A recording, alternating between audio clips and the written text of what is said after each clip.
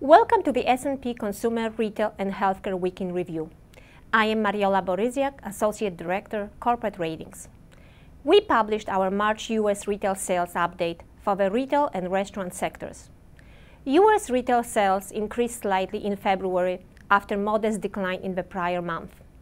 We believe consumer spending will continue to improve modestly given an improved U.S. economic outlook for 2014. Let me now highlight some rating actions that occurred during last week. We had 1 downgrade, 1 upgrade, and 3 outlook revisions. Let me first talk about the downgrade. We lowered Sbarro to D from CCC- following its filing for Chapter 11 bankruptcy protection.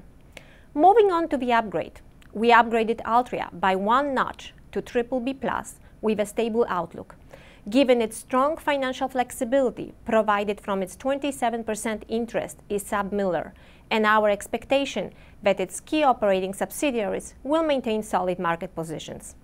Lastly, let me highlight the outlook changes. We placed the B rating on Phibro Animal on credit watch with positive implications, as the company intends to use a portion of the proceeds from its planned IPO to repay debt. We expect to upgrade the company to B+ with a stable outlook once the IPO is completed. We also placed the B+ rating on Biomet on credit watch with positive implications, following the company's intention to pursue an IPO and use the proceeds to repay debt. We could raise our ratings by 2 notches depending on the degree of debt reduction and financial improvement. We revised the outlook on B-rated Chiquita Brands to positive on expectations for continued improvement of its credit metrics from cost-saving initiatives and implementation of revised operating strategies.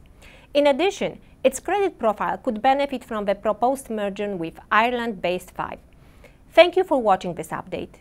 Details on all these rating actions are on the S&P Global Credit portal.